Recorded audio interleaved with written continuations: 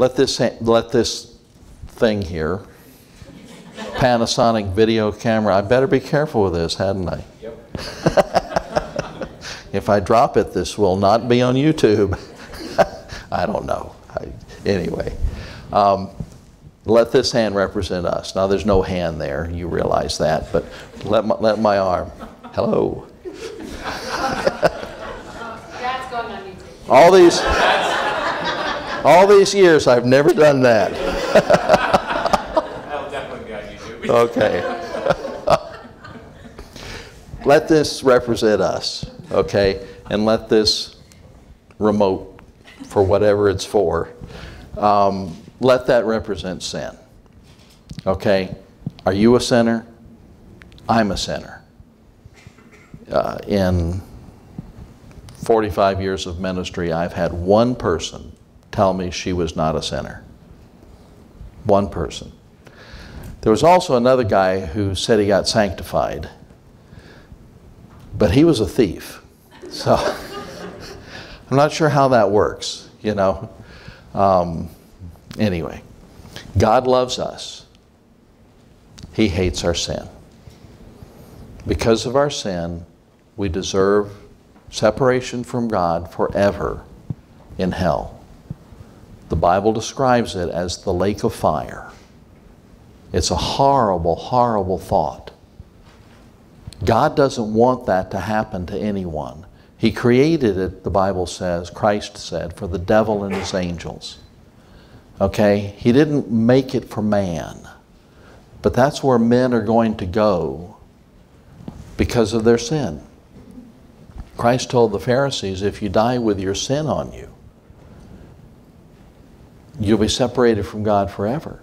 Hell is the destination of anyone whose sin isn't paid for. God loves us. He hates the sin. Let this hand represent Jesus Christ. Since there's only one thing that can pay for sin, and that's death. Church membership doesn't take away your sin. Putting offering in the plate doesn't take away your sin. You know, taking a pie to somebody that moves in next door doesn't take away your sin. None of these good deeds can possibly take away sin. So God sent His Son, the everlasting Son, the one who came, according to Micah, from everlasting. He came to the earth, He hung on the cross, and at that point, God put the sin of the world upon His Son. Jesus bore our sin.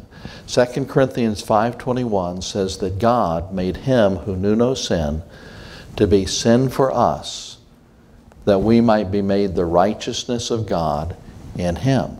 Okay, now look at this. This is something that very few preachers can do. Jesus died, took away our sin. He was buried. He was raised again the third day. And now He says that we will be made the righteousness of God in Him. Okay?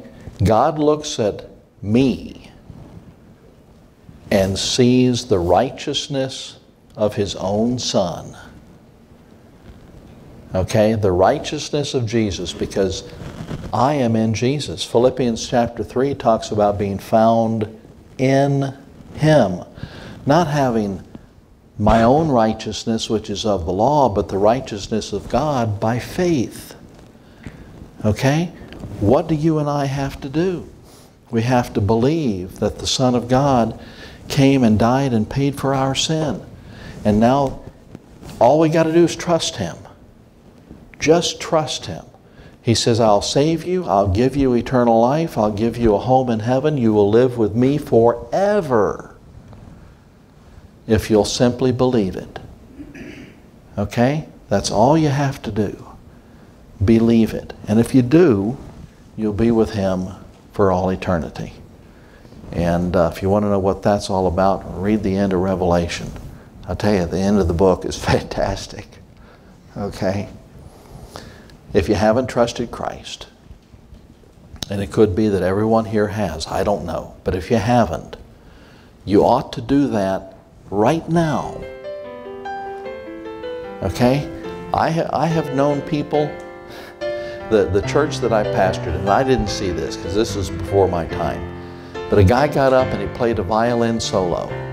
Okay? He went and sat down in his pew and dropped dead. Just like that.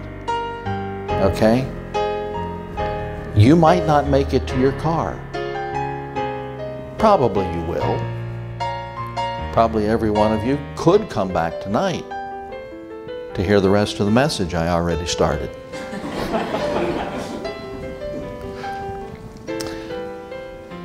But nobody knows when they're going to die. Okay? Trust Christ now if you have.